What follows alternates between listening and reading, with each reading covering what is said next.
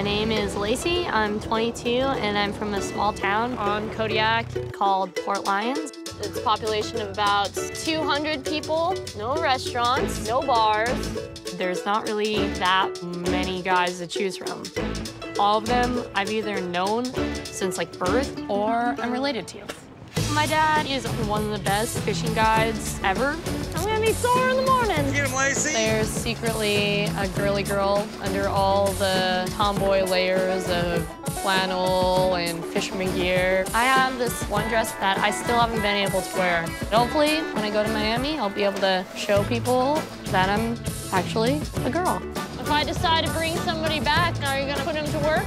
Oh, we'll put him to work, all right. My family supports me going to Miami, but I'm looking for love, and they're looking for cheap labor.